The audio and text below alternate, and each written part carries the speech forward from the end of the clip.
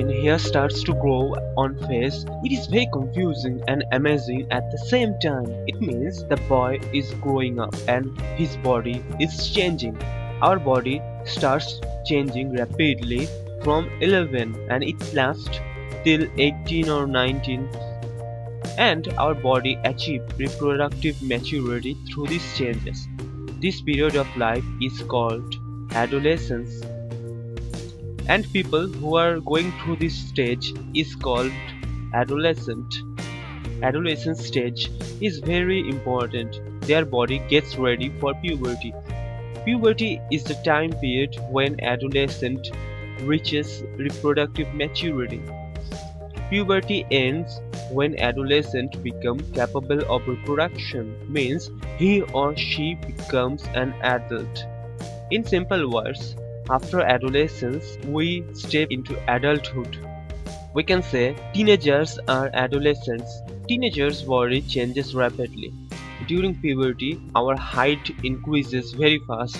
Initially, girls grow faster than the boys, but by 18, both girls and boys reaches their maximum height.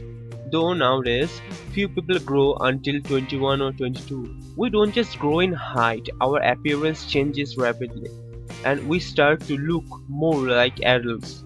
Not only on face, hair grows on different regions of body too. In girls, breasts begin to develop during puberty. So, during puberty, many new features are developed in appearance of boys and girls. These features, which distinguishes the appearance of male and females, are called secondary sexual character. The little triangular part which sticks out from throat of teenage boy is actually part of their grown-up voice box. It is called Adam's apple. That is why our voice also changes during puberty. In girls, larynx doesn't grow that much. That's why girls have high-pitched voice and boys have deep voice. What causes so much changes during puberty? Body changes during puberty are controlled by chemicals called hormones. These hormones are released from glands directly into blood.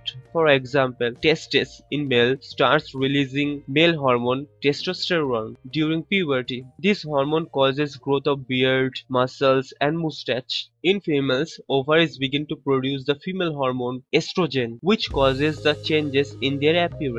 Release of testosterone and estrogen is controlled by pituitary gland in brain. Hormones from pituitary gland stimulates testes and ovaries to produce those hormones. Glands release hormone directly into blood, and blood carries it to different parts of body. Not only physically, we also grow mentally during puberty. Prefrontal cortex of brain, which takes rational decisions, matures rapidly.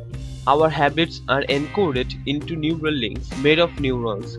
Our brain destroys all the unnecessary neural links which we don't use in synaptic pruning process. Through all these changes, our body prepares for the life ahead.